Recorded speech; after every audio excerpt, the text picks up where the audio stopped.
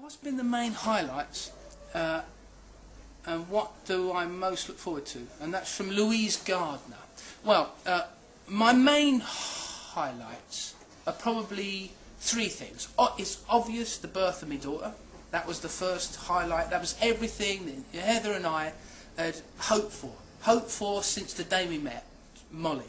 But then, if you're talking about in me job, I suppose doing Wembley Arena. It had never been done before. It was a massive risk, and we thought if we can pull this off, we've taken comedy to the next level.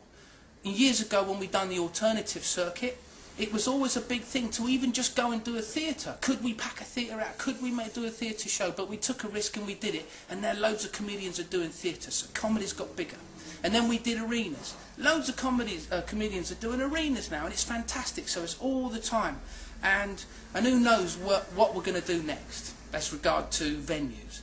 All the time, it was always trying to reinvent comedy, do new stuff, and it's always opened it up for so many more people to come in, and there's so much more choice now with the entertainment business that's turned on its head, with comedians writing their own material, doing it in bigger places to loads more people. It's incredible. What is there to look forward to? Apart from Molly growing up and getting married and having kids? Well, I don't know. I'm just going to keep working like I always have done and then see where it takes us. What's really nice is I'm surrounded by a really good friends and a really nice family, so as long as that's okay, nothing else really matters.